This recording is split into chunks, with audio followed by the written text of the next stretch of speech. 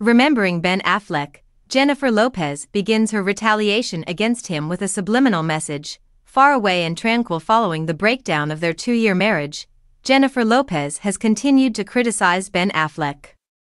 She just shared a mysterious Instagram message implying that the 55-year-old had already moved on from her soon-to-be ex-husband. On August 20th, their anniversary, Lopez filed for divorce, stating that the couple had been living apart since April at the latest, when Affleck moved out of their house and into a remote mansion and she started spending more time on the East Coast of the United States.